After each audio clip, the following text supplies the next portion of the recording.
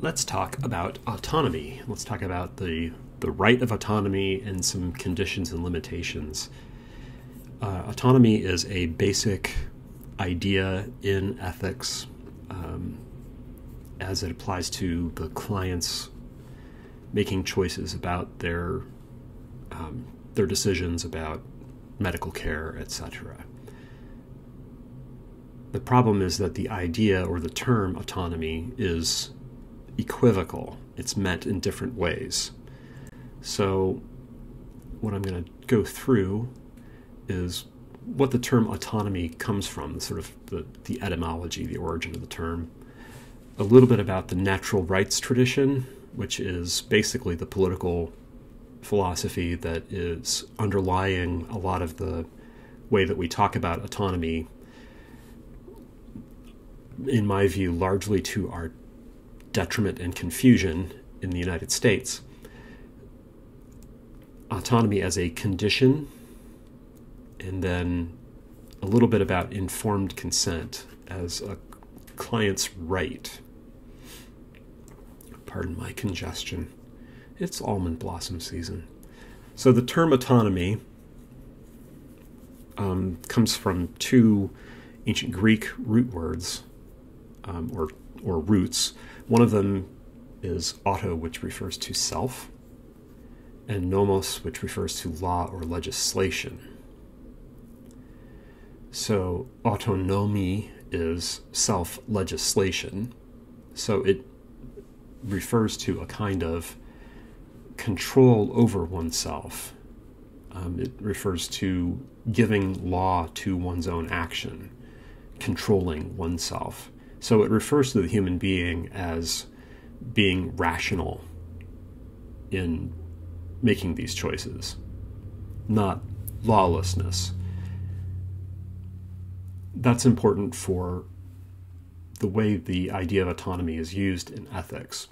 And in certain kinds of ethics, for instance, in deontology, which is Kantian ethics, duty ethics, the idea of autonomy refers really specifically to acting according to reason and reason alone.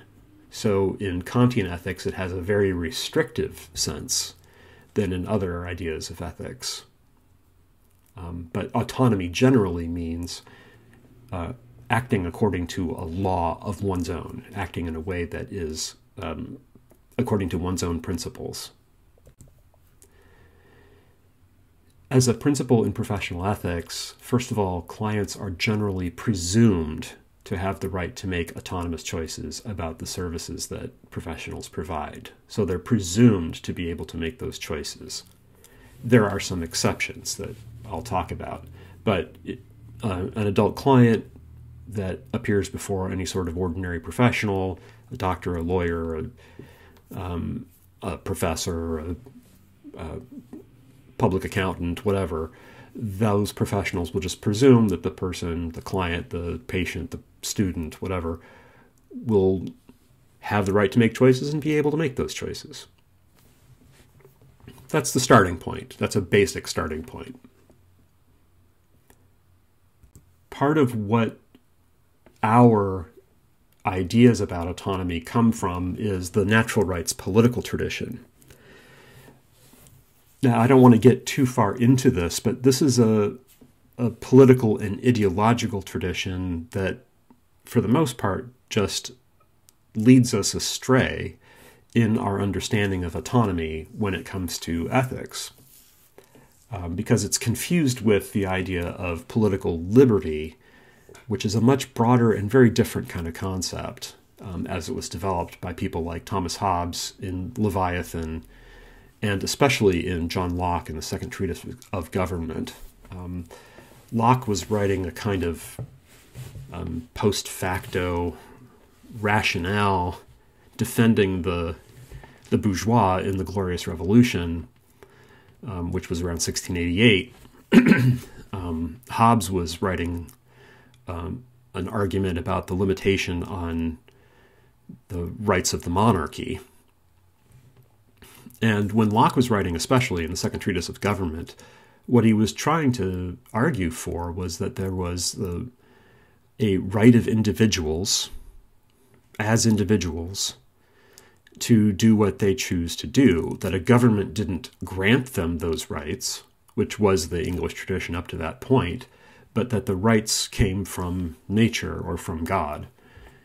That changed everything in the English common law, in the English understanding of the rights of persons, and primarily of landed persons, of bourgeois persons, and really made it possible for there to be the rise of a capitalist class in England.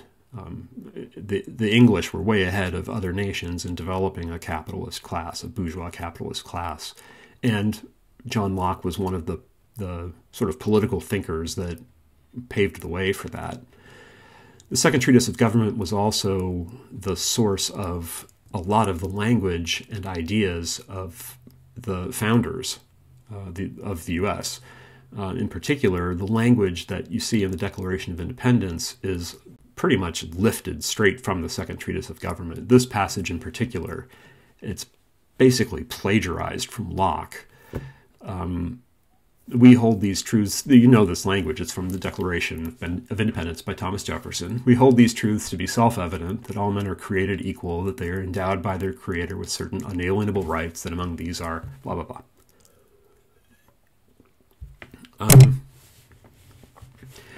Well,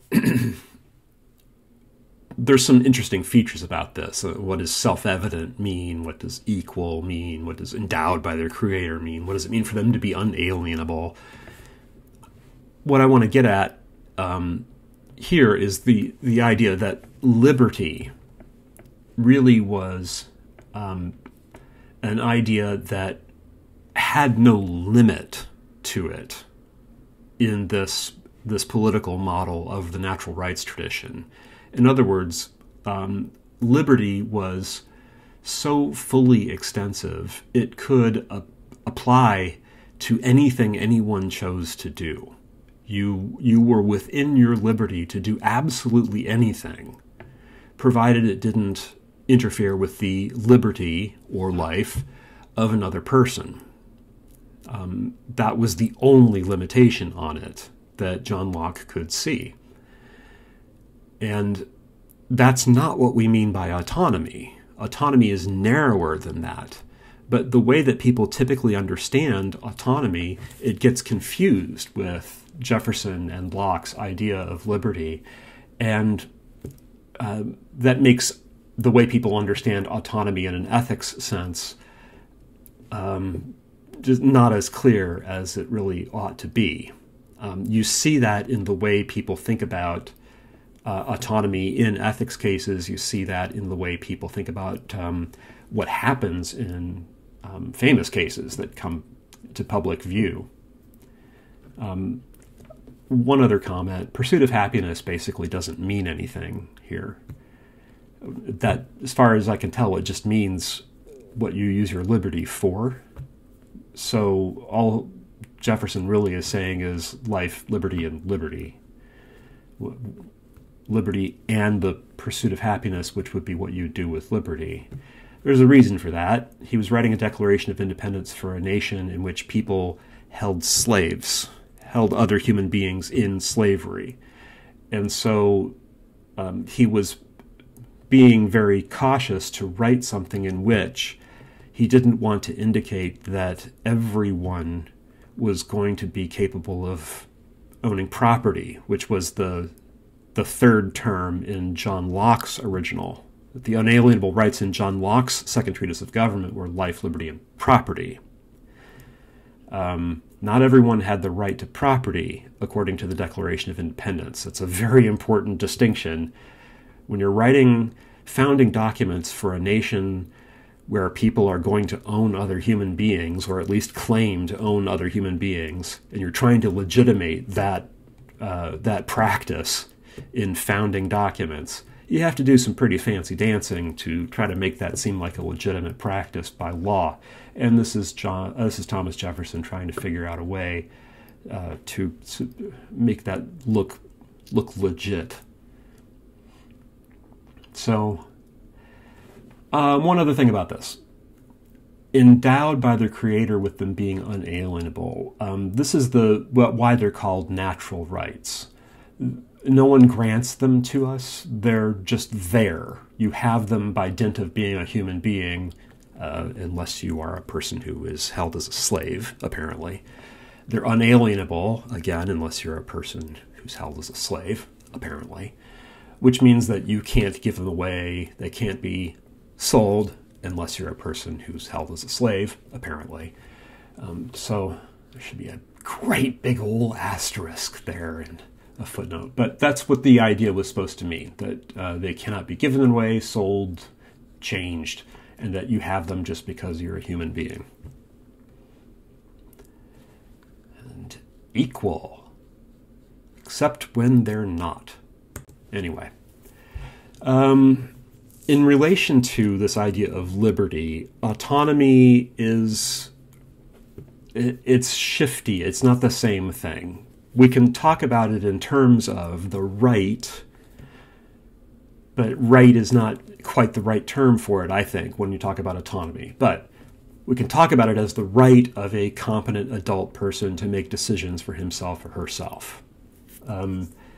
So where these cross paths, for instance, a Supreme Court decision came down on medical decision-making and declared that the right of a competent adult person to make medical decisions for themselves was absolute, including a medical decision that would lead to that patient's death, like refusing medical treatment.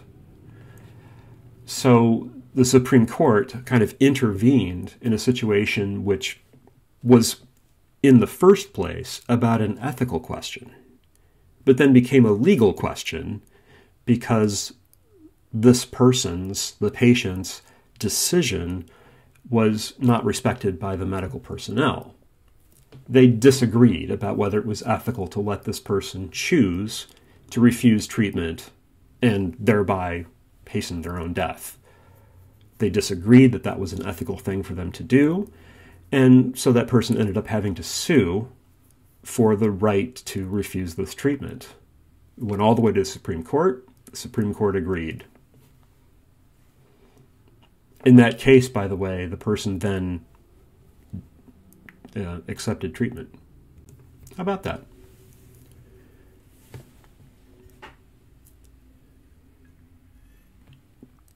Now I'm going to talk about autonomy as a condition.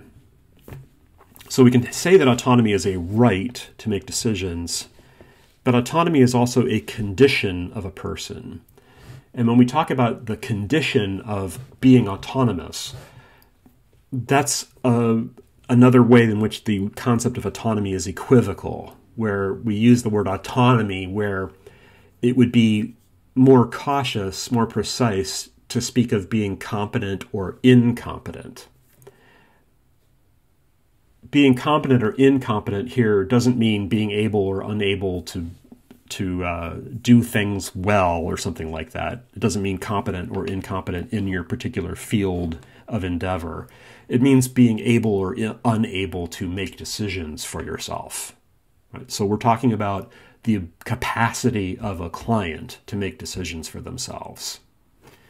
So what makes a competent client competent?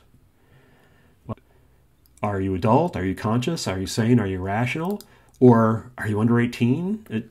It's much more complicated than that. And here's a story that, that's where we get into some problems. How do you determine, or who determines, competency or incompetency? Sometimes you need a psychiatric evaluation to determine this. Who decides, who calls for the psychiatric evaluation? Good question. Often it is the professional's privilege in certain situations to have that psychiatric determination of competency or incompetency. But sometimes it's a little more cut and dry. competency is presumed for people over 18, and incompetency is presumed for people under 18. This is how silly I think this is. So when you went to bed aged 17 years, 364 days, you were not competent to make medical decisions for yourself. And then when you woke up the next morning, suddenly you were? It's very strange. Well, and obviously we have to draw a line somewhere, but it's really arbitrary. We draw lines arbitrarily. And with regard to the decisions we make for ourselves, some of those decisions are 21 years. Some of them are 12. What I have in mind there is, in some jurisdictions, you can be tried as an adult for felonies as young as 12 years old. So you're treated like an adult for making a decision to commit a felony. You may not be legal to do many other things, like drive a car, but you would be legally entitled to be treated like an adult for having committed a felony at age 12. That's so strange. And of course, renting a car on your own, 25 for some reason. That's so weird. My point is that the idea of when you are competent and not competent is a really iffy one. It's much messier than that very simplistic model of just, I like. It was written in an article from, I believe, 1977 by this guy named Samuel Gorovitz. He was a fellow, I think, of the Hastings Center for Medical Ethics, which was kind of the first medical ethics think tank in the world, and it was in New York State. He wrote an article about teaching. He was a teacher as well. He taught medicine. And one of the things he did was go around following along another teacher, doctor teaching doctors, and watch what they were doing, and then talk to his own students about what they had just seen. And that's what happened here. So the story he told is this. They were going through rounds with this doctor. This was an obstetric doctor. So this was somebody who had just delivered a baby and was talking to the new mother. And the new mother was a little tense. The doctor was explaining that the baby, the newborn baby, had a small fistula between the left and right ventricles of its heart. And it sometimes happens. It is serious, but it's something that can be pretty easily repaired surgically, and it needs to be done. It's pretty serious, but it's a very successful surgery. It can be done pretty easily. And then the doctor drew a quick diagram to show what the surgery repair looked like and what the situation was. So comes into the first atrium, and then goes into the ventricle, gets pumped out into the lungs, returns into the other atrium. But see, between the two ventricles, that's where the fistula is, a little hole, and so the blood mixes in there. So it's just a sketch, right? Just a very schematic sketch of how atriums and ventricles work, and how the blood goes out and comes back in, and it mixes together in the two ventricles. So the doctor leaves, and then later on, someone comes in to get the new mother's signature on an informed consent document, and just to make sure, asks the new mother if she understands and what the surgery is all about, and she says, yes, I understand perfectly. My baby has a square heart. So what Gorovitz said about this is consent of a client, the autonomous choices of a client, is always to, he says, a given description of what the medical treatment is. And that given description is up to the professional to provide. In other words, so much depends on how the client is informed of the treatment or the proposal for their service. If it's not clarified, if it's not given in a way that educates the client, the patient, so that they can fully understand and give an educated consent, then they aren't truly consenting. In other words, consent is conditional upon truly understanding the situation, not merely being able to make a choice, but having information and a depth of knowledge of the situation that takes time, patience, mutual understanding, empathy, and work on the part of the professional to make sure that the patient or client really has. Sometimes when I've used this article in professional ethics classes, students have laughed about, this woman misunderstanding the situation in this way. And, even like making fun of her, saying, well, what's wrong with her? Is she stupid or something? But if you consider the situation, she has a newborn and a doctor has just told her her newborn needs heart surgery. She might be a little tense. And all sorts of other information that we don't know, that Gorovitz doesn't talk about. There could be a language barrier. She could be under the influence of pain-killing drugs. She could be a drug addict. She could be, there could be any number of cultural understandings that are different for her than for the doctor. All sorts of things could be going on that the doctor in his story wasn't paying attention to. And again, that would take time, that would take patience, that would take empathy that the doctor didn't provide. So informed consent should be educated consent, he said. It's pretty interesting to me. He also was really critical of informed consent documents and the way they were treated.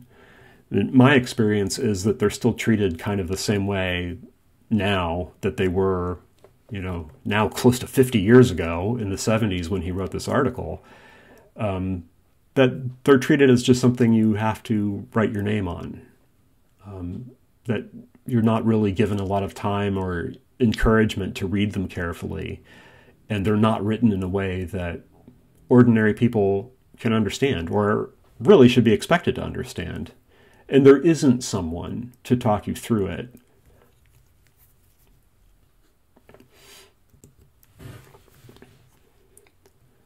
So, this presents a big challenge to that natural rights tradition. First of all, the natural rights tradition has more of an all-or-nothing view of autonomy, and it presumes our equality, where instead what Gorovitz gets at is that there's a real difference in our autonomy because there's a real difference in our power. And in the natural rights view, those ambiguous cases where someone can be sort of autonomous and sort of not autonomous, there's not really a way of handling those. I haven't even mentioned the story about my acquaintance Spaz in Pittsburgh, but maybe I'll talk about that story some other time. Then there's the implications of this. So autonomy is limited. It develops. People who have limited autonomy still have the right to autonomy, and they still deserve moral respect. They still deserve consideration. Just because your autonomy is not something you can practice doesn't mean that it doesn't exist, or that decisions you might have made or values that you might hold dear don't count anymore. If I were found unconscious in a ditch somewhere because my Meniere's disease kicked in and I fell off my bicycle into a ditch and was unconscious, it could happen. If that were to occur and paramedics, were universal spirit willing, found me there in the ditch and were helping me, I would be unconscious, and so I would be incompetent to make decisions. Well, does that mean that the autonomy and right to autonomy I have wouldn't matter anymore? I would like to think that it still would matter, and that things about my autonomy would still matter, that respecting my autonomy would still matter in certain ways. For instance, and we'll get into some of this perhaps later on in the semester, I think that the best way to understand why we have a right to confidentiality of information about us, the best way to think about that is that it's a kind of autonomy right. We have the right to control, we have the autonomy right to control where information about us goes. So that right still exists even if I'm unconscious. Stuff like that. And they ought to be able to respect the values that I have. For instance, if you have an advanced medical directive, they should respect it, even if you're incompetent. That's the point of having an advanced medical directive.